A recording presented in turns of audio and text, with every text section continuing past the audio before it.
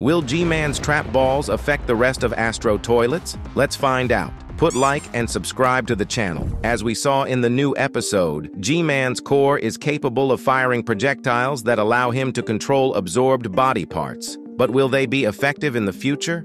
On the one hand, it's a wild imbalance, especially for TV Man Titan, whose core, mind you, also absorbs energy. On the other hand, Handsome survived, and after he's fixed, he'll probably reveal all of G-Man's trickery, including the spheres and the containers. Most likely, the Astro Toilets will take revenge, having accounted for their mistakes and provided for contingencies. G-Man is left to wish his luck that he doesn't lose his regular armor and story armor. This will most likely happen in episode 74, and why it will happen in this particular episode, I've already talked about in this video.